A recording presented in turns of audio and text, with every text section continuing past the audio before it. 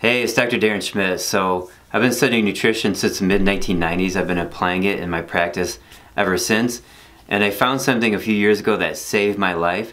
It's called the Follow the Physiology Formula. And I have a free ebook and a free introductory course that describes it very well. And I just released a new blog. Now this blog talks about the most common mechanism of chronic disease. It's called lactic acidosis. And it's caused by several things, but one is eating too much sugar. So it's important in your diet that you eliminate sugar out of your diet, increase vegetables, and it's very important to increase meat, and then also to get into ketosis, which you do that by eating low carb.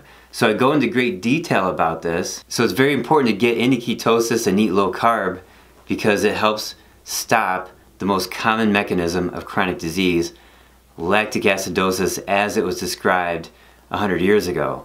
So click below to find these fascinating details about this situation. You can read the blog, get the free ebook or the free introductory course.